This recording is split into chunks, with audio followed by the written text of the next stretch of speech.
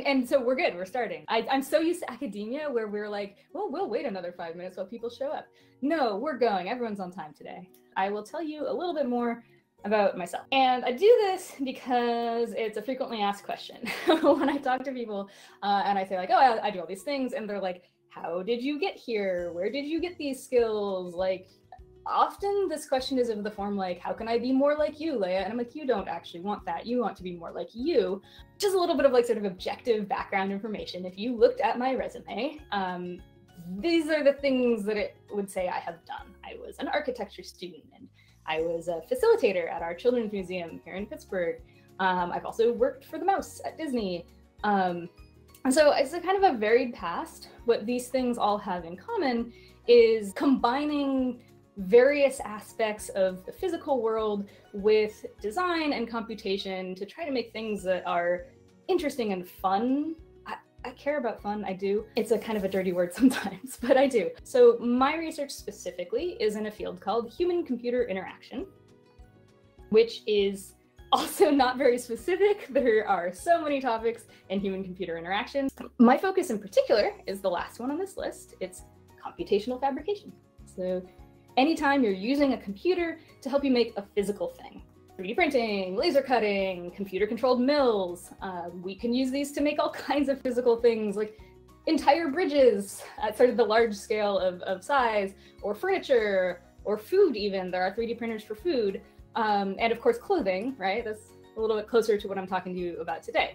My own fabrication research particularly focuses on soft fabrication. For me, it particularly means I primarily work with fabric. I use fabric-based processes like knitting and weaving and sewing. When I'm talking to an engineer, I might describe the things I make as tensile structures or as compliant mechanisms.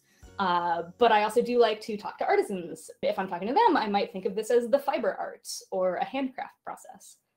And then in terms of context, that's all just sort of materials. How can these things actually be used? I do like to think about fashion and costumes and garments. There are so many places fabric gets used, but let me give you a concrete example. This is, I had a project where I was working on this very nice loom. This loom in particular is computer controlled, so it can make very complex weaving patterns, but it's also hand operated. So in this video, you see that I'm actually physically using my actual human arms to throw the wooden shuttle to add the weft yarn in each row. One project is that I live streamed my weaving on Twitch, and I invited my friends to watch me weave on Twitch. And I made a little web application, you can see sort of in the middle of the screen, where they could click on the pixels and they could change the weaving pattern while they were watching me weaving. Another project I did with the same loom, I took a picture of my own face every row that I wove, and then I made the pattern for the weaving based on that picture of my face. So over the course of the weaving, you get kind of a record of me moving around, right? It's like a little bit different in each panel. Most of my publications have to do with knitting. So this, I promise you, is a video of a knitting machine. I understand it's a very incomprehensible video with a machine like this. I particularly use it to make soft little robots. And when I say robot, I wouldn't call it an overclaim because it is true, but you might also like to think of them instead as puppets, right? A robot and a puppet are very similar concepts. So in this case, it's a little string puppet you can pull on a string, and it'll cause something to bend or to twist. And then also to help people think of contexts where this might be useful or even just funny, right? Or maybe sort of on the line between useful and funny. Here's another knitting project. It's slightly more complicated than the one I just showed you. It's called a spacer fabric, and it's kind of like a sandwich. We're looking at it face on. The zigzags are monofilament fishing line, so they're a little bit stiffer than just like the yarn main fabric, and they're also a little bit springy. Here it bends when I squeeze it one way, but then if I flip it inside out and squeeze it, it does not bend in the other direction. So there's a little bit of asymmetry in the kind of underlying mechanical structure of this fabric that gives it an interesting mechanical behavior. And then also, like in that robotics context, I might say that the whole thing is a soft assembly. So it's a part that can be built into a larger robot for a specific purpose. I think a lot of times when we think fashion, we think of this, which is really cool and I love it. This is a runway show. This is, for me, a very foundational runway show that I think is obviously fashion and it's obviously technology. So this is by Hussein Shalian, and it's a set of shape-changing garments modeled by models, right? This is high fashion on a runway. This is a project that was done by a high fashion designer in cooperation with an entire team of mechanical engineers. This is a project that also still positions itself as fashion. It's it's not a runway show, right? It's a little bit more makery. It's something that they clearly built in a lab, but it's still something that is very intimately involved with the body. On the left, it's taking muscle impulses, and it's taking those impulses and turning them into various motions of the shoulder piece there. I would say clothing is anything that mediates between a wearer and the environment. So physically, keeps you the right temperature. It keeps you safe, right? It keeps you from rubbing your skin on things unpleasantly. There's all kinds of like tactical reasons we wear clothing, right? So like someone who is a mountain climber or a welder or a lab technician, often they're using clothing as a very important part of their, personal protection equipment. It also integrates storage, right? Pockets, they're rad. And then there's all this social stuff around fashion too. It changes what you look like, right? It changes also what you see. Most of our day-to-day clothing doesn't do that as much, but when I'm wearing a suit, it really kind of changes how I move my body. It maybe means if I want to look over my shoulder, I'm actually moving my whole torso. This is a paper by a friend of mine who I think is super smart. All the stuff that a robotic garment might do, and she starts by looking at all the stuff that existing garments already do, and sort of the ways in which we engage them. So yeah, thermal regulation, they keep you the right temperature, right? Some therapeutic compression, right? Especially in a clinical context, right? Things like helping your muscles and blood pressure work correctly.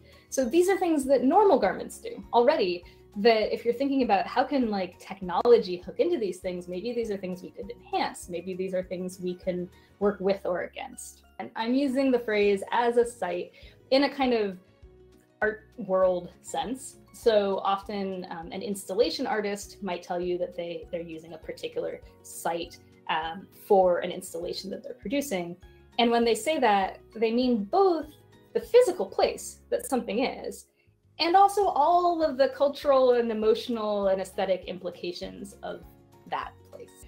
But I think it's a really wonderful and concrete example of what I mean is like body as a site and the space immediately around the body. This is a little purse that you can unpack and make this tiny little space that's just for you and one other person. And I've actually had several drone roboticists tell me in great detail exactly how bad of an idea this is. But as a concept, I think it's interesting. And so we sort of explored it with animations, right? Because it's not something we can really make in reality. But thinking about like, what would it be like if the fabric, not just immediately on your body, but kind of near your body, were doing these things to greatly change your shape and greatly change what you're seeing, can you see behind you? Can you see in front of you even, right? Are there things that you're holding that are concealed, etc.? It's also a project where I was thinking about how clothing can sort of aggressively mediate how you exist in the world. This is a cooked up example, but basically the story here, I'm at a party and nobody likes me, and so I would like to not be at that party now, and I'm going to make myself a little space in my clothing where I don't have to deal with people. That someone said, I wonder if that could be helpful for students to experience sensory overload. I think that is very much where this project was coming from, right? This idea of like, I want to like step back for a bit, into myself. In general, I like to think about fashion specifically as these kind of personal and contextual soft interfaces. And this is partially me as a human-computer interaction researcher. We talk about interfaces a lot. So here's again one that's like a little more like obviously researchy. This is the same researcher as I showed you earlier, the Monarch shoulder system. A photographer, a photographic artist from the 70s named Cindy Sherman, whose work is entirely about these kinds of like ways of manipulating her own presentation in the world. Most of her work is just like a single image, but I really love this sequence where she's doing kind of like a slow morph across various personal presentations. Far and away favorite artist is Nick Cave, who is most well known for these projects that he calls sound suits. He's very explicit about the ways that thinking about these sound suits, producing them in the first place, and then iterating on how they should look, absolutely comes out of his experience as a person, specifically as a Black man in, contemporary reality, and ways in which he might like to be bigger or smaller or more active in some situations or less active in other situations, and how he can kind of mediate that through these costumes that he can wear. This alternative limb project is an ongoing project. It's primarily one researcher, but I wanted to give it that kind of project name because there are several other folks involved as well, where she does high-end prosthetic limbs, specifically makes them incredibly personal to that person. So this limb is for somebody who loved the idea of being a spy with like super spy gadgets, right? That has like all this additional functionality. And this one's a little bit at the edge of maybe what I'm talking about because it's just the head, but the head is important. And I also kind of included this just because, again, this is an artist that I think is very worthwhile. Lee Wilkins, who also does a lot of kind of cyborg and hobby electronics projects, depending on how the lighting is, you can either see the other person or not see the other person. And so it's very much using that kind of on-body interface as a way of thinking about how social interactions work even more than any other kind of fashion. I encourage you to take a look at how fashion does already exist in the world, so the existing languages of fashion, right? The genres or the kind of literacy that people who regularly work with in fashion think about. So just a couple of things. When you go out into the world and you look at what people are wearing, some things to notice is silhouette. I specifically chose all the images on this slide because they are all mostly Black. The fabric is mostly Black, but obviously these outfits are super different. And that is like item number one in your fashion vocabulary is silhouette. You can do a lot with just the way that fabrics are shaped around a body, the volumes that fabrics achieve. This is really what I was trying to get at with that drone project, by the way, silhouette. I think it's really, really instructive when you go out in the world and look at what people are wearing to see the ways that colors are composed meaningfully. They can often draw attention to the silhouette, right? So the one on the left here, the colors are more similar to give a kind of a more overall homogeneous look.